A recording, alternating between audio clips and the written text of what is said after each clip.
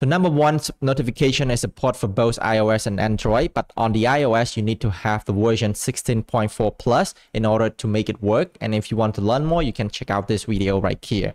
And number two, the input fonts need to be 16 pixel. If it's lower than that, when the user click on the input, it's going to be zoom in and the user experience is not going to be great. And if it's bigger than or equal to 16 pixel, it's fine.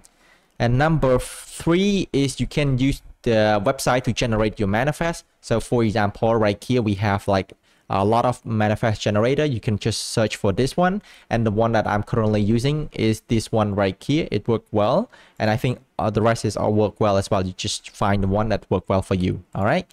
And number four is make sure that the service worker is registered, because in my previous application, when even though I can be able to install the apps, but the service worker is not registered. So to double check it, you can go into your application. For example, this is my application. You can go to application tabs, search, click on the service worker, and then you can see that this is the service worker is being registered. So make sure to double check that it is registered.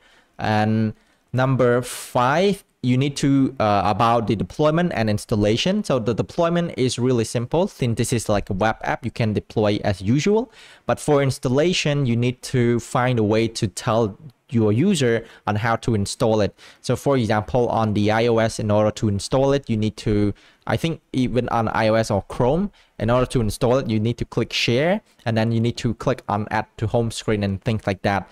And that's how they going to install. So make sure that you need to find a way to tell your user on how to do it for any new user who do not know how to install your PWA applications.